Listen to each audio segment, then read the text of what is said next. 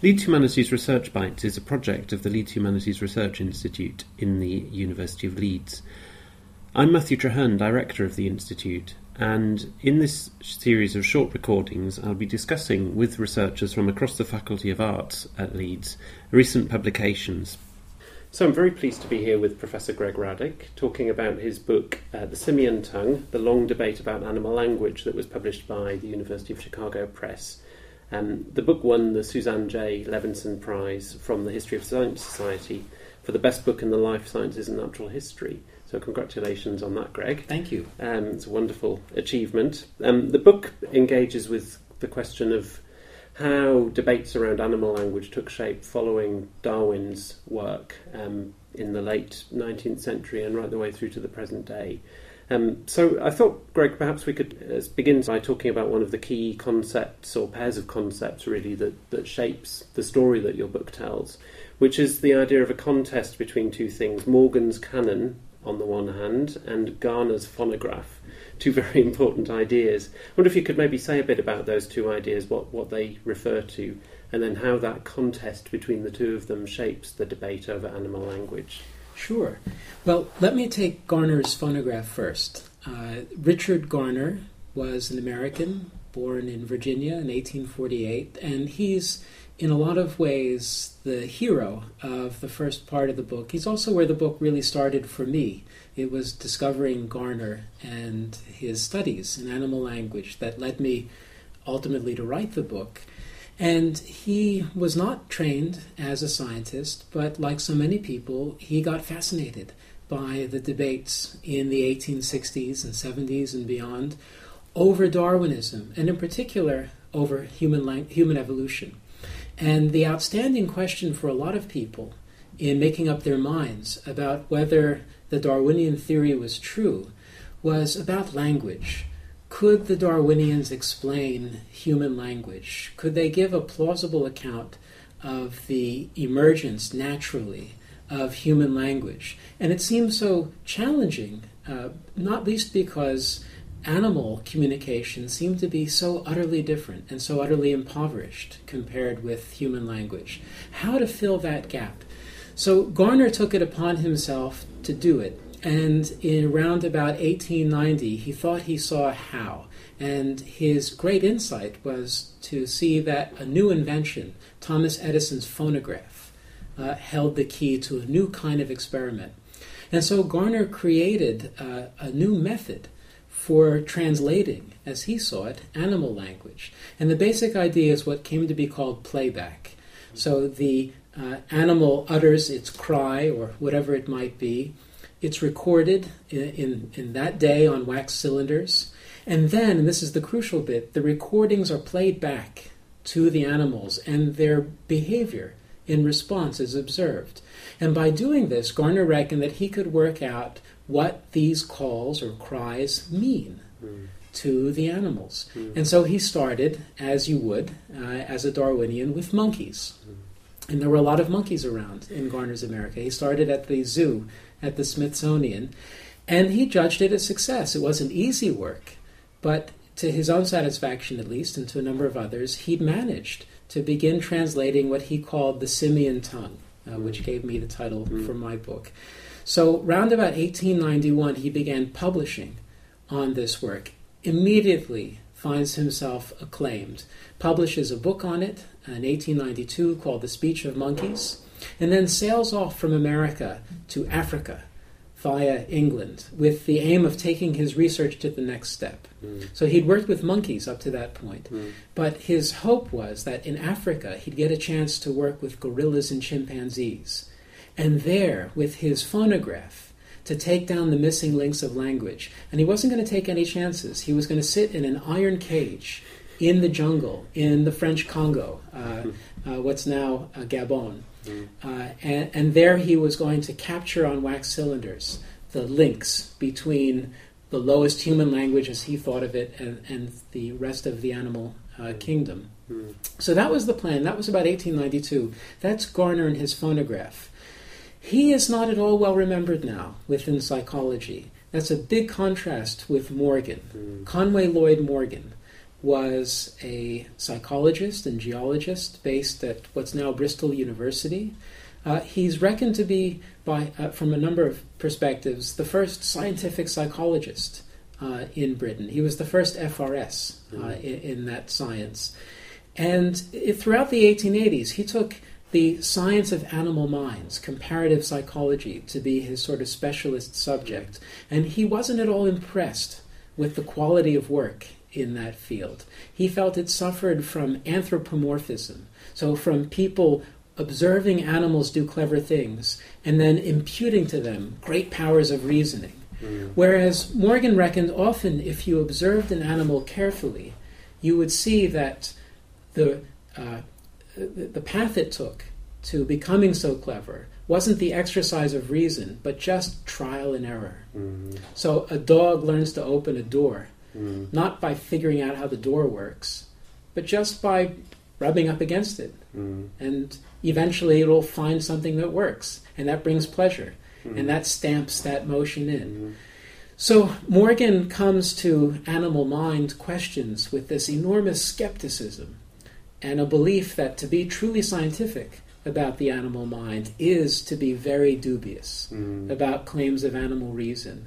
And he formulates this attitude as a rule of method, which he calls his canon of method. And it roughly says, thou shalt not attribute to the animal mind more than is absolutely necessary to explain animal behavior. And in practice, it meant always prefer trial and error explanations, unless you have a really good reason not to.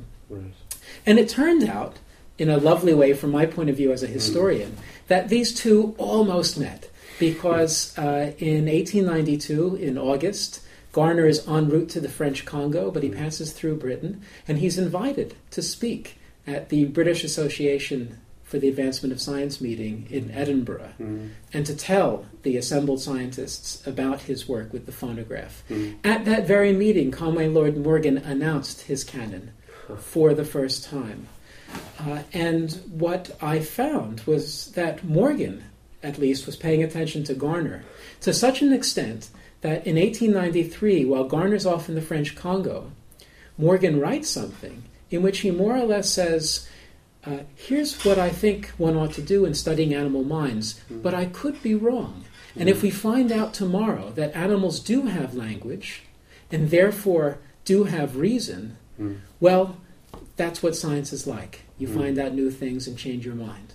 So there was a moment when Morgan's canon was vulnerable to Garner's phonograph. That's great. Yeah, that's fascinating. And then on that trip to the French Congo, of course, Garner, there's a great chapter in your book which explores this great scandal that engulfed Garner really around that trip to the French Congo. Could you say a little bit about what that scandal was and how it developed? Well, it all went rather badly wrong for Richard Garner, which is why nobody remembers him, but everyone remembers Conway Lloyd Morgan. And Garner came back from the French Congo and in early 1894 began lecturing on his experiences and what he'd found and what he'd learned in Britain. And he began to be chased by a newspaper called Truth, which was something like the Private Eye of its day and had a very colorful editor, an MP named Henry Labouchere. And Labouchere gradually led on that Truth had informants there in the French Congo who had been watching Richard Garner and who had rather a different story to tell than Garner was telling about just how he'd spent his time in the French Congo. So this all dialed up for several months, insinuations, counter-insinuations, and finally it came clear quite what the accusations were. The accusations were that Garner, far from sitting in his cage in the jungle, trying to learn the truth about apes and their language, in fact had found the jungle so frightening and so full of mosquitoes and other nastiness that he, after about 3 days, fled to the safety of a local mission. And he spent the rest of his time there at the mission house, drinking the brothers' claret, eating their food, and basically taking notes on their own observations about apes. And then he'd come back and try to retell these as his own. So he was a coward, he was a fraud, And he was a deadbeat because he didn't even pay his bills for the claret. And you have some provisional conclusions, at least, about what you think actually happened on that expedition, don't you? Yeah, I stick my neck out a little bit in the book because I had the pleasure of working with Garner's papers at the Smithsonian in Washington. And there I found a notebook which was more or less entitled What Really Happened in the French Congo, my version by Richard Garner. And he tells an incredibly detailed, fantastical, but also, from a certain point of view, plausible, humanly plausible story about going to the French Congo and really thinking that he was just going to be the only guy there, and finding to his amazement that he was in a French colony full of people who had rules and who insisted that he wait for a month before he was able to go out there, and how on the steamer out he met this priest, and the priest said, well, if you're going to be studying apes in the way you are, you must come around the mission, have some of our food, drink our wine. That he portrays the priest as rather passive-aggressive, in both insisting that he must get on with his studies, but always being around and inviting him. I go into more detail in the book, but Garner ultimately concluded that he was a victim of Catholic prejudice against Darwinian science. The priest more or less told him that he had to do everything in his power to thwart Garner and his enterprise, because as a Catholic priest it was his duty to keep the Darwinian science from spreading, and that having failed to fully block Garner's work in Africa, he then resorted to blackening his name in the press back home. So that's now. I do try to leave it up to the reader somewhat to make up minds, but I did try to give Garner's version as full a ride as I could. So if we move on to the early 20th century, as your book does, the question of animal language there becomes a little bit more associated with psychology and lab experimentation. Could you say a little bit about how that developed? Well, one of the things I tried to do in the book, in taking the story forward, was to ask, well, what happened to Garner's kinds of experiments? Because there was huge excitement about them, not least within the scientific community in the 1890s. Why did they disappear? And I think that part of the answer is to do with this scandal that settles around Garner, which we've just discussed. But the other part, and in some ways from the historian's point of view, a more instructive part of the story, is to do with the way that disciplines in the sciences form and change over time. And the period 1890 to 1920 is the period in which two sciences bearing on the question of the origin of human language and the relations between animal communication and human language come into being in something like their modern form. One is psychology, and the other is anthropology.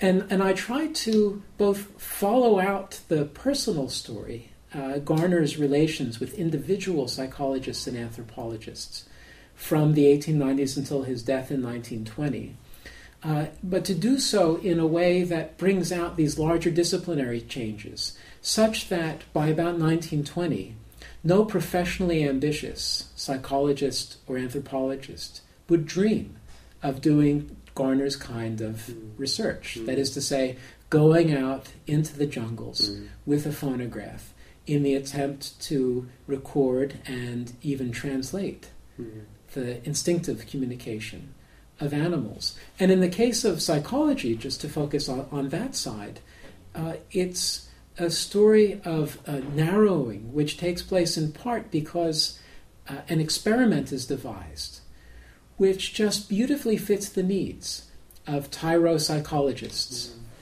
And it's developed around animal learning by a man named Edward Thorndike, who was hugely impressed with Morgan and Morgan's canon, and hugely impressed with the idea that animal learning is the right subject for psychology. So Thorndike invents what he calls a puzzle box. And this is basically, in his case, a crate with a door. And he had put a hungry animal inside, and then start the clock and see how long it took the animal to get out of the box, and there'd be some piece of food outside to tempt the animal. And then do it again. And with each trial, it would take less time for the animal to get out. And he graphed these results with time on the y-axis, a number of trials on the x-axis. And that's the origin of the learning curve, which has passed into the language. But that's where it starts. So just after Garner's there in the jungles, Thorndike at Harvard invents this new way of studying the animal mind, which is focused very tightly on animal learning. It's quantitative, it's experimental, and it presumes very little about animal consciousness. Thorndike thought animals were conscious, but he also thought that the most productive way to study them was to act as if they weren't, and to treat them as trial and error machines. And from there, his methodology just spread. And along with it, especially with the rise of something called behaviorism, this skepticism about the contents of animal minds and their capacity to reason just became kind of industrial strength. And this is part of what leads to generations of psychology students who, when they ask themselves, what do I want to study next, inevitably think about rats in mazes rather than apes in the jungle. And then in the second half of the 20th century, things changed somewhat methodologically. And you take the career of Peter Marler as a case study to try and help understand how the debate unfolds and how the methodologies change and develop. Why Peter Marler? Why was his work so important? Well, I understood only gradually how important Marler was for my own story.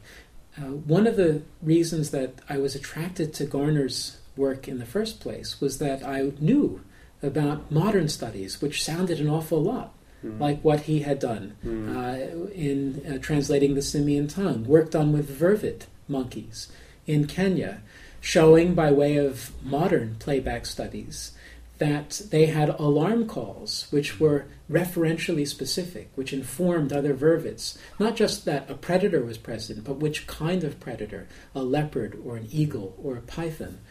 And as I wrote the book, I persuaded myself at least that the story really wanted expansion up to those experiments, which took place in the 1970s, and which were sponsored by Peter Marler.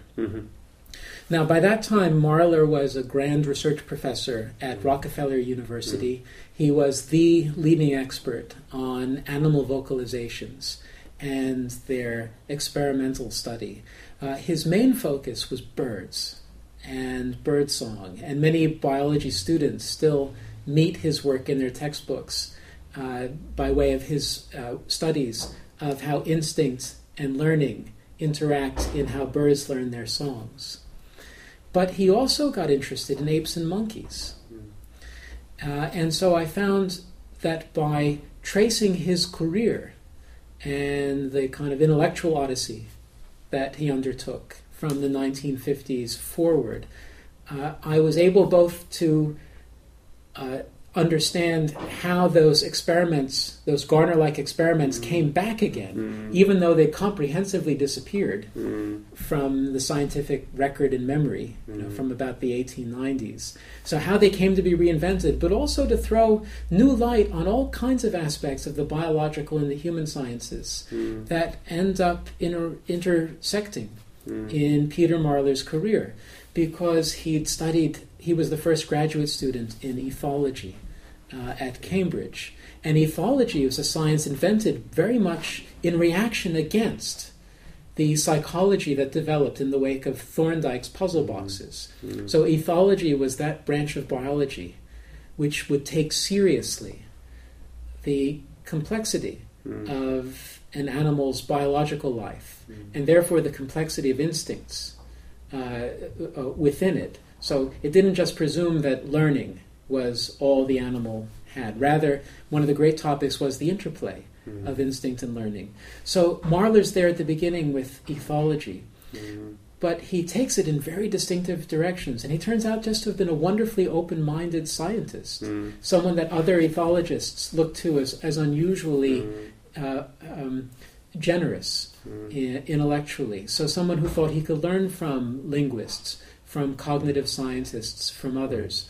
And so as I watch him get engaged through the book in debates about the origin of language, in relations between communication and information and language, in questions about animal vocalizations in particular as emotional or representational, I found I was able to teach myself at least quite a lot of new things about how linguistics, psychology, related sciences developed through the latter part of the 20th century. And I suppose in common with Garner, really, there's a big impact outside of the academy as well. I mean, that's one of the things your book looks at in quite a lot of detail, and very interestingly, is the ways in which these debates are not just taking place within the academy, but also how they feed into popular culture and into popular science and into journalism and so on. There's a fascination outside of the academy with this kind of experimentation, this kind of ethological methodology as well, isn't there? Which marks the whole story, doesn't it? And in some ways, part of the background to the immediate public interest in the Vervet alarm call experiments, which makes the front page of the New York Times in 1980. I mean, because of course at this time the Darwinian theory is accepted in the ways that it wasn't in the 19th century. But a great debate had emerged in the 1970s about animal language thanks to these ape language experiments. And there was just a recent film about Nim, Project Nim, a chimpanzee ironically named Nim Chimpsky, as a kind of salute to Noam Chomsky, who had categorically said animals don't do language. Language is distinctively human. So throughout the 1970s, there were, one can find in lots of children's books now, these attractively hippie-ish young men and women sitting cross-legged on the floor across from an ape, teaching the ape sign language. And it's very emotionally rich, the notion that at last humans and non-humans are reaching across the species barrier and communicating. And you get an altogether more benign notion of science than you get in the age of Agent Orange and so forth. So it's hugely appealing. But by the late 1970s, it starts to get controversial. And you begin to get descendants intellectually of Conway Lloyd Morgan coming around and saying, but are they really using language, those apes who are signing for the treats they want? Maybe they're just like the animals you see in the circus. They've been trained to get rewards, and they do what they need to do to get the rewards they want. But that's it, and that's not language. And furthermore, there's the ape language experiments began to be criticized publicly, and the ape language experimenters took it on the whole very badly. And there emerged this public disagreement, which of course was enormously entertaining for everyone else. So all of this is happening in the pages of Time and Newsweek and the New York Times, and at just this moment, the Vervet language experiments are published. And here one saw a very different approach. And Marler's PhD students, we should mention, postdocs, Robert Seyfarth and Dorothy Cheney, who really become best known for this work and who actually carried out the experiments in Kenya. When Robert in particular writes about it in a popular journal, he emphasizes the contrast between, on the one hand, the psychologists who take apes from their homes, bring them to New York City, lock them in cellars, and try to instill human language, as against the ethologists who take themselves out to where the apes are and trouble themselves not to impose a language and impose a topic of conversation, but rather to try to learn what it is the animals have to say for themselves when they freely choose what they're talking about. So draws this wonderful contrast moral, but also kind of epistemic, to do with knowledge, between these kinds of enterprises, one of which is in a very public freefall, and the other of which has just had this amazing success. So I think the public success of both experiments isn't to be taken for granted. And of course, the whole debate around animal language hasn't gone away. How do you see the debate taking shape now within 21st century thinking and science and practice? No, it is. I mean, my book ends around 1980, and it isn't the case that research had just kind of stopped around then. In a lot of ways, the most novel innovation since that time, when it comes to origin of language debates, hasn't been in any of the fields that I cover in the book. So not really in the study of animals, either ethologically or psychologically, or in archaeology or neuroscience, or paleontology, cognitive science. Those remain active and interesting, but the methods, it seems to me at least, as an outsider, remain variations on well-established themes. Where you get something genuinely new is people who think that they can study the origin of language by creating computer simulations, in which they create these virtual worlds and populate them with agents who have properties, and then more or less press the return button and see what happens. And it's always interesting to go to origin of language conferences, because this group, and Edinburgh is a real center for it, their papers sound very different from everyone else's, and it's now been going on long enough that I think some integration is happening. But it does seem to me that that's where the action's been for a little while. What I'd hoped by attending those conferences as a historian of science, I'd hoped to raise a little bit more of an awareness of the long-run history of this kind of scientific work, because there's this factoid which is unfortunately well known in the field, and that is that in the 1860s, the Paris Linguistic Society was constituted, and in its bylaws was a prohibition on papers on the origin of language. And, you always go to these conferences and there'll be someone who talks about, he puts up a slide showing the bylaw, and then says, well, the prohibition's been in effect basically from then up until me. But I'm here to show you how to be scientific about the origin of language.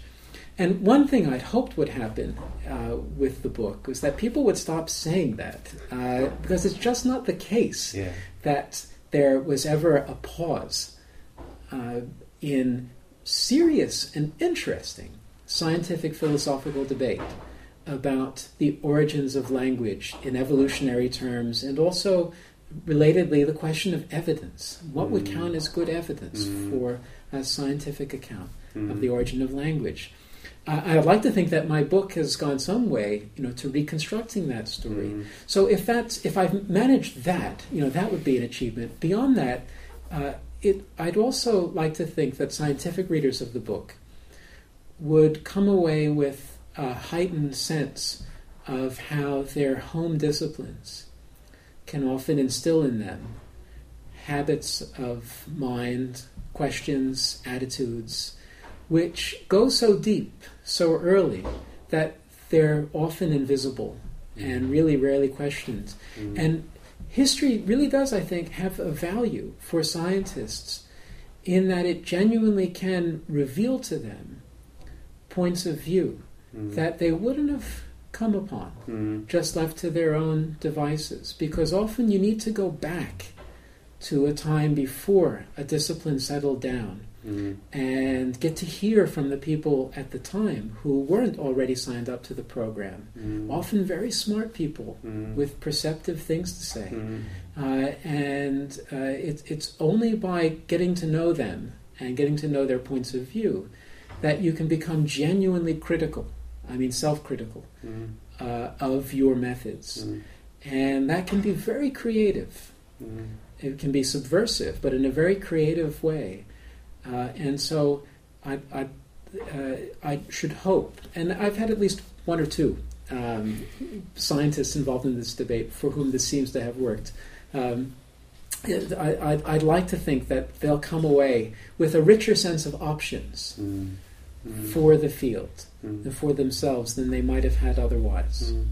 Well, as a very non-scientific reader, I can certainly say that it was a very great pleasure to read the book and to discuss it with you today. Thank you very much, Greg. My pleasure. Thank you.